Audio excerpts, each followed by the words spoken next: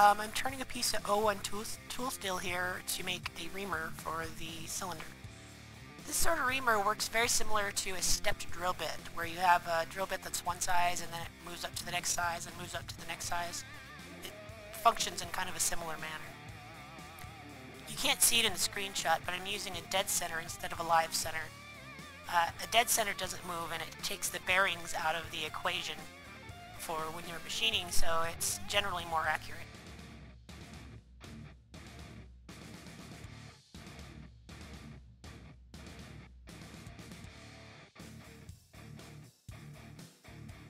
The big disadvantage to using it is you have to oil it constantly, and you might actually see me picking up the oil can occasionally and squirting it on the end of it.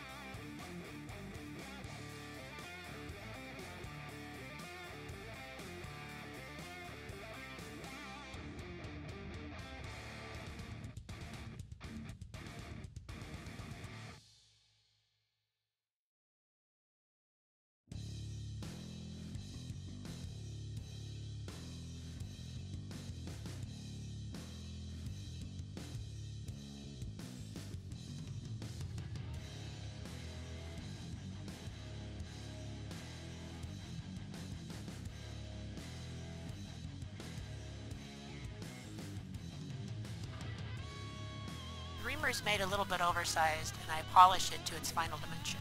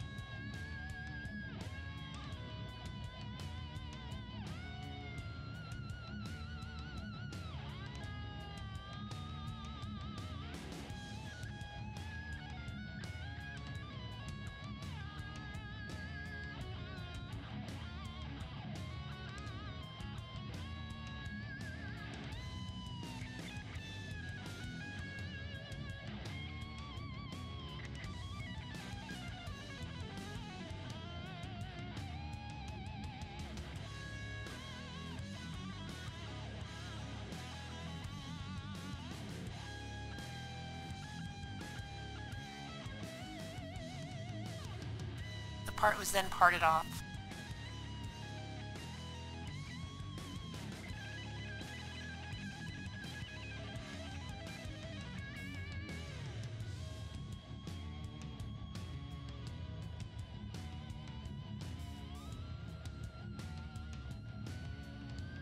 The part is put into a rotary table with a tailstock. The cutter is actually a couple thou past dead center. This will make sure that the rake is a positive angle. This could have been done just as easily with an end mill, just the dovetail cutter happens to be sharper than most of my end mills right now. After each cut, the rotary table is moved 60 degrees.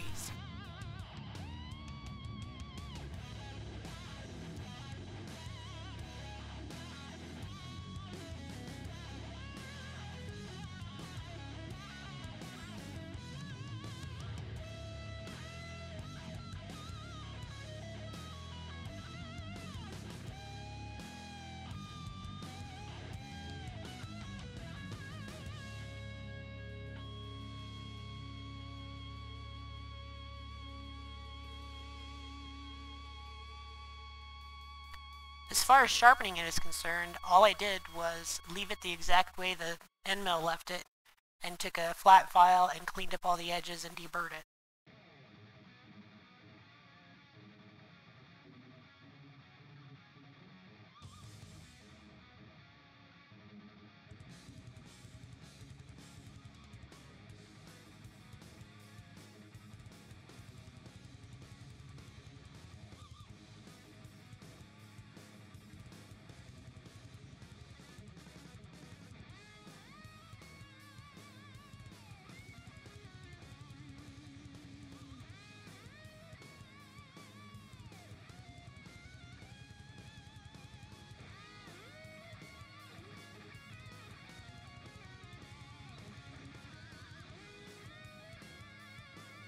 part is then heat treated. Again, I leave it glass hard because I seem to have better results that way.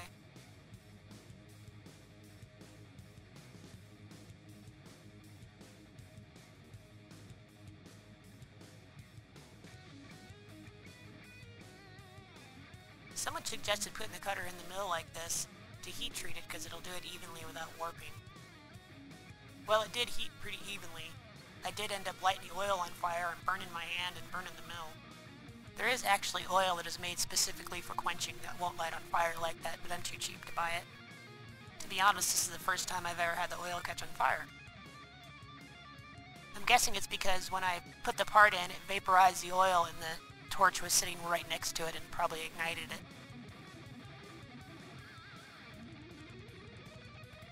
The reamer is centered in the hole and I start to ream the hole out. The machine is turned on extremely low, it's on its lowest setting, and you use a lot of oil and go down very slowly.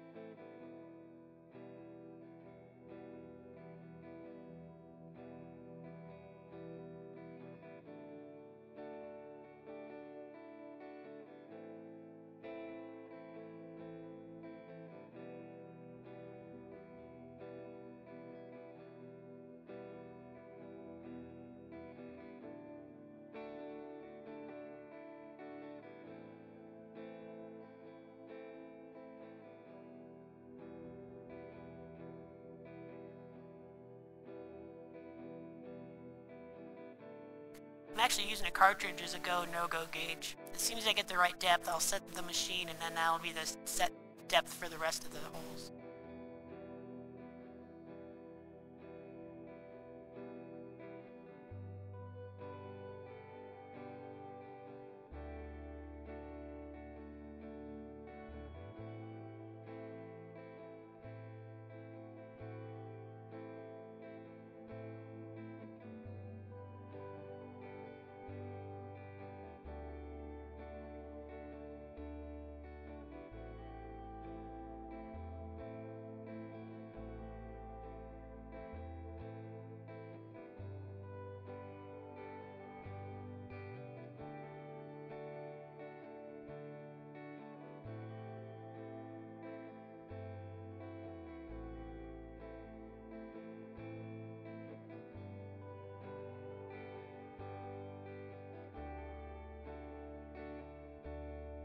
Next, I need to make clearance for the little rim on the cartridge. I used the same cutter that I used to cut the slots out into the side of the cylinder for the bolt. It just happened to be the exact right size, so I didn't have to make another cutter. To measure, all I did was put the head of the cutter flat against the cylinder and moved over far enough until there was clearance enough for the shell to fit in there, and then I just set my DRO and did that for the rest of them.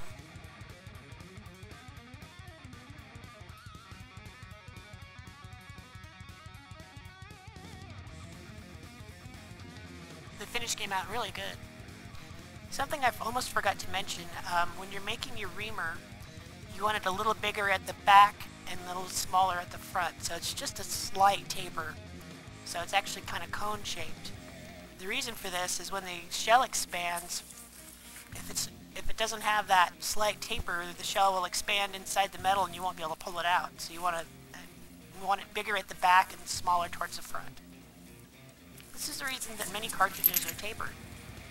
On a square-walled cartridge like this, the taper is very, very slight. It's only about a half a thou from front to back. And now moving on to the barrel drilling. This little box I'm working on is the chip box. It will hold all the chips and oil from splashing all over the place. I stole the little block that I'm attaching to it from my rifling attachment. I won't ever be using either one of them at the same time, so I figured this will keep me from having to make another part. The block is what holds the box down. It holds onto the bed of the lathe, and that's what you use to clamp it with. These holes here are for the oil to drain out. The hole I'm drilling here is for the access for the barrel to go into the box.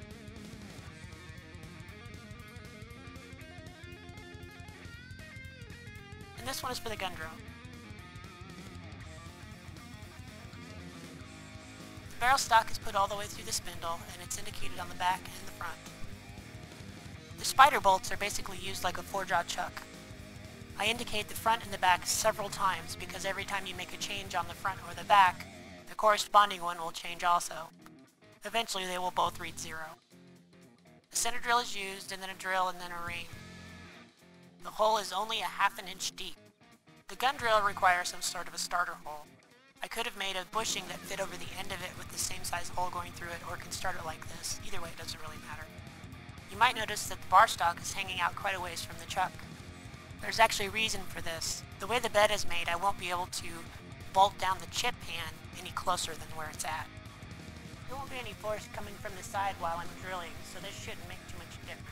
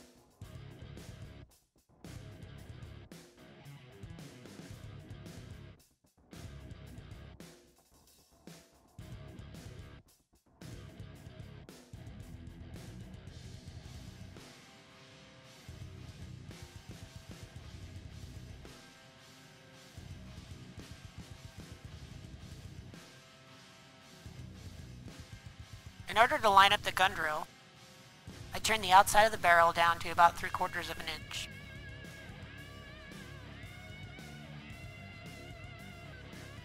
The inside of the gun drill holder is a 1-inch bore with a 3/4 inch sleeve. Since I'm turning this piece of steel and not removing it, it should be exactly on spindle center.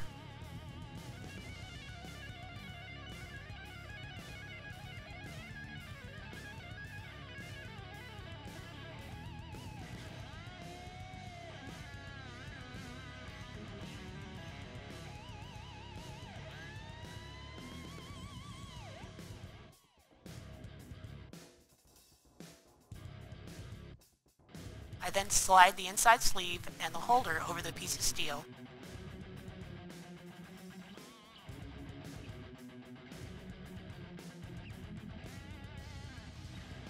I then slide the inside sleeve and the holder over the piece of steel, while all the parts to the cross slide are still loose.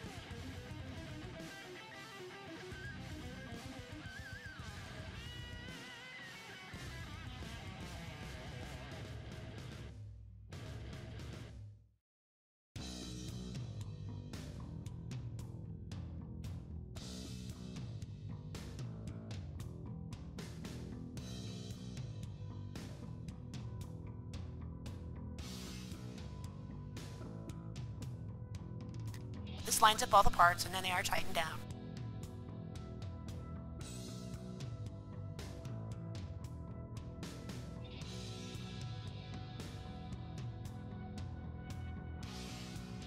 Then the gun drill is inserted into the holder.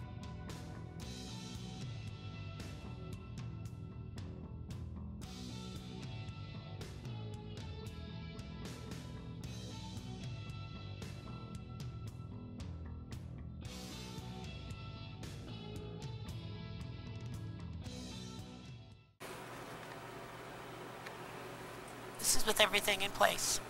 The pressure line comes in through the back and feeds oil through the end of the gun drill.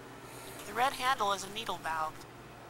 When opened, it will let some pressure out of the system and the oil goes back to the tank. This is how you control the pressure level.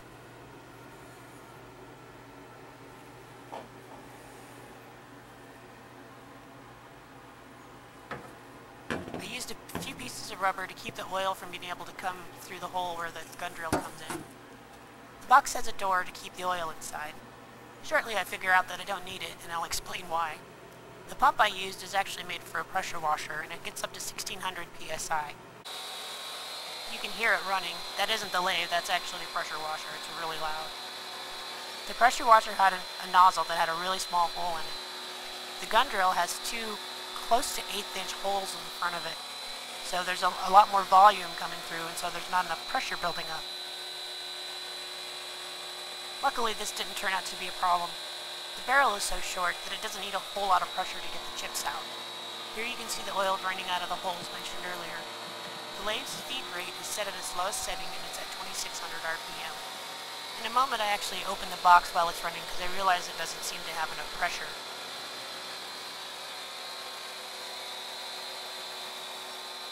From the research I did, if you're doing a rifle barrel, it actually has an extra step. You have to pull a ream through it. When doing a pistol barrel, the pistol barrel is so short that the gun drill is more than adequate, apparently. I'm definitely not an expert barrel maker or an expert gunsmith, so I could be wrong, but that's what I read, so that's what I'm doing.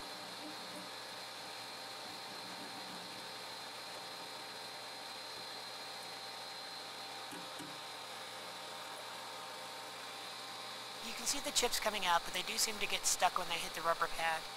If left alone, they actually do clear themselves, but I tried to help them out a little bit. The hole is drilled to 11:30 seconds. This leaves about a thou and a half. Each rifling groove is a half thou, and then there's a half thou left over for polishing. I made an area in the chip hand that's sealed off so the oil just won't run out and onto the floor. This is a pressure washer pump my dad actually gave to me. It is gravity fed from a 5-gallon bucket. I used a PVC drain that I found at the hardware store. Another advantage to this is I can use it for a flood cooling system, and it's actually cutting oil, so I don't have to stand there with the bottle constantly. I do believe, however, that I will have to change the pump. This pump seemed to work okay for the short barrel, but I noticed the further the gun drill went into the barrel, the harder it was for the chips to come out. I plan on drilling rifle barrels eventually, so I know I'm going to have to get a pump with some more volume. I came to the conclusion there wasn't enough pressure to worry about, so I took the chip box off for now. Without having that 90-degree turn, the chips came out really easy. I made the chip box out of a grooming box that my mother-in-law gave me that she used to use for her dogs. She thought I could use it. I used the front half and the lid. You can see it sitting up there on the windowsill. I'm going to keep the chip box for later. I figure if I get a higher power pump, I'm probably going to need it. After the hole is drilled, I cut the piece off of the bar.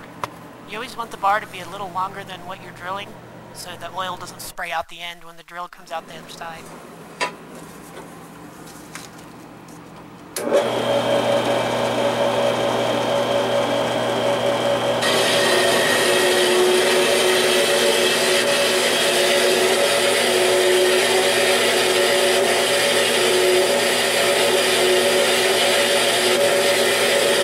This is the back side of the barrel. Notice how centered it is. If you tried this with a twist drill, it would definitely be off-center. This hole will also be off-center even though it's not detectable by the human eye. The next process will be to turn it between centers so I can center both sides up evenly. The finish inside is amazing. It's a perfect mirror finish. It's really hard to catch it on camera though. This process was way easier than I expected it to be.